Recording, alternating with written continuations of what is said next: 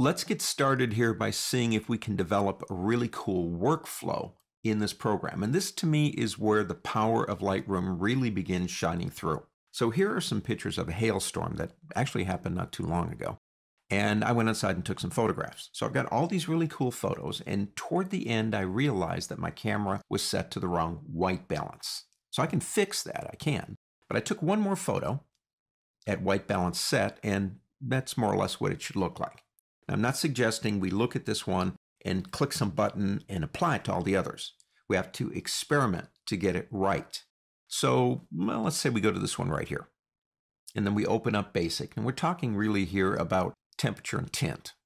So I'm going to heat that up a little bit. I'm going to raise my Kelvin to about 5500, which is pretty standard. And actually that looks good. And I'll leave the tint alone for now. So I've got this one here and this one here. But I can't look at both of them in Develop, and this is where the modules come in. I want you to hold the Control key down and click on this one here. Good one's on the right, or we think it's the good one, and the one we just corrected is on the left. Reach over on your keyboard and press the letter N. Now N stands for Survey, and Survey is in Library. So watch what happens.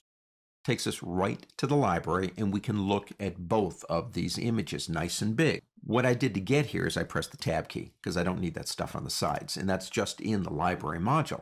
I'm looking at this now, and I realize the one on the left is not as cool, and you can see that in the sky up here. It's not as cool, so I know that now. So I'm going to go back to the letter D, press D.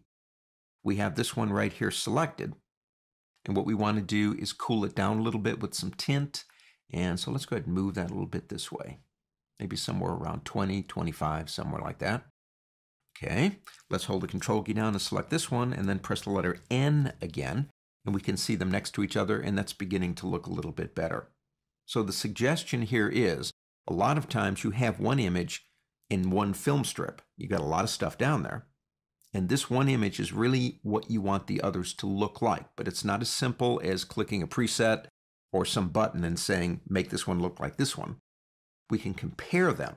Now, the other thing is we can add more images too, as long as we're here. Hold the Control key down. You could add, if you want to, a third one, a fourth one, a fifth one, whatever you want to do. You don't want this one anymore, click the little X.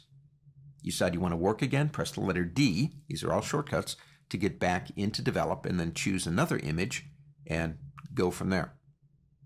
Working between Develop and Library helps you compare the images and decide if you like how the development process is going.